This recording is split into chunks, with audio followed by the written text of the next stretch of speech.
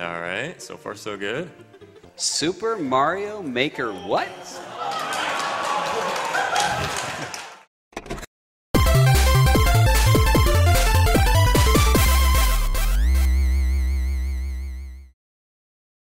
This is Super Mario All-Stars by Masterjun, P4+2, mostly P4+2, really, to be honest with you. He did the vast majority of it.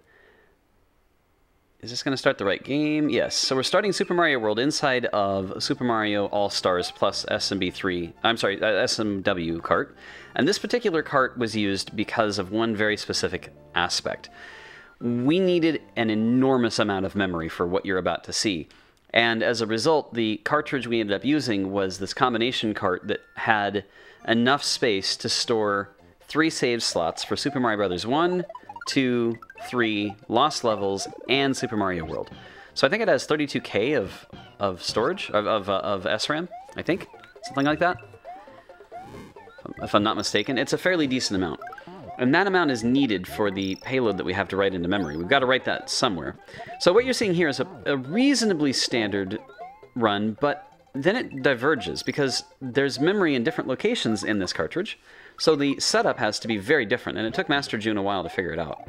If I remember right, he was the one that did this part. So now you've got a Yoshi glitch. You can see the controller going absolutely crazy in the lower left corner of the screen.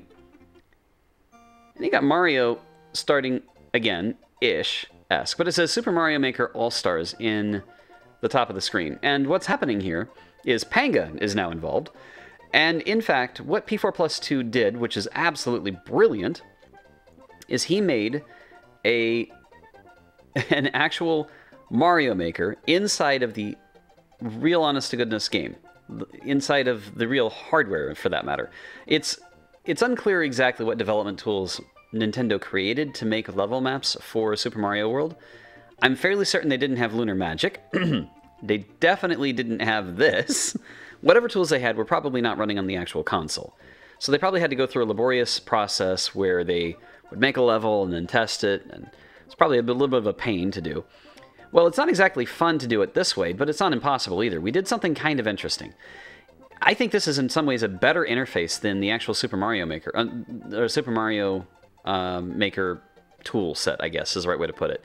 There you can only place one type of object at once, but here you can select up to 4 different kinds of objects and assign them to different buttons. So the A button will do one thing, X, Y, B, they all do different things. So he's got these different item types that he's added in, and as he goes across the level, whatever button he presses enters that type of block. Now up here, by the way, right now he's erasing something. He made that all those blocks at the top and then realized they occlude what thing is selected. So right now you can see he's got he just switched to vines and he's doing the corner pieces and the edges. Now he's adding in some enemies. So when you see pauses here and he's switching out what sprites are being used, so there's one sprite slot, which is pretty cool. So he's selecting that sprite slot and changing what items are in there.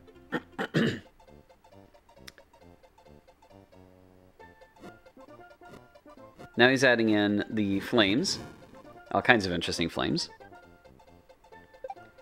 So Panga, who's well known for making Mario Maker run levels, and for that matter Super Mario World levels, used this tool to create a map that was at the time, a well-known ROM, or I should say ROM, a well-known level, Yata, which I thought was pretty funny.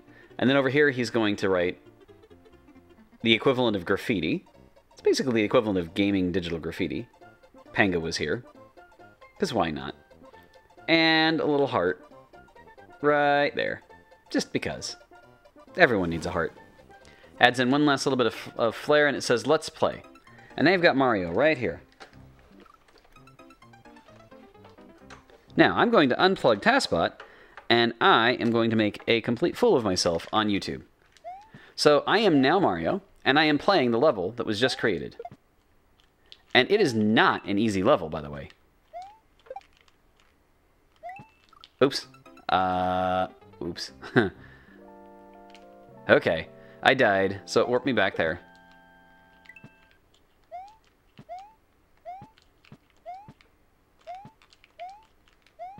There we go. So I despawned it due to a glitch. Let's see. Can I... Ha! Oh, interesting. Wonder why those turned. So you'll notice that the music isn't playing. Oh, bummer. Oh, that didn't work.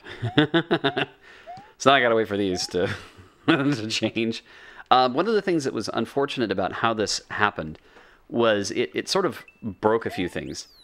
Like the logic for that. Okay, now I gotta do that again. Whoa, whoa. Ah, oh, wow. This is surprisingly difficult, by the way. Uh-oh. Oh, okay, all right. Yeah. So that is the actual end. So it says yata. Now, my belief is that if I go back over here, this will crash. I believe this will cause the game to go completely nutty. Oh, that's right. After the fact, we patched it so that you could get back to the beginning, but then you could never start the game again. That's right. It used to just blow up.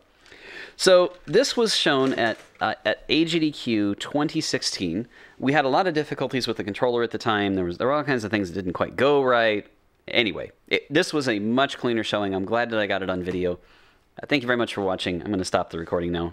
For those of you watching on YouTube later, I do not believe that this run is on TAS videos itself because of the weirdness of it, but maybe I think it got submitted and then not accepted or something.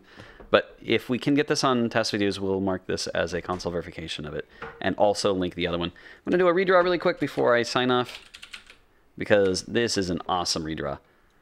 Let's look in the left-hand side of the screen. Of course, somebody drew Lost at the beginning. This is all being done on my Twitch stream, and for those watching my Twitch stream live, I do not know who drew that many of me, but that was terrifying. Beppis. And there's Loss again. Of course there's Loss again. Well, thank you very much for watching. Have a great day.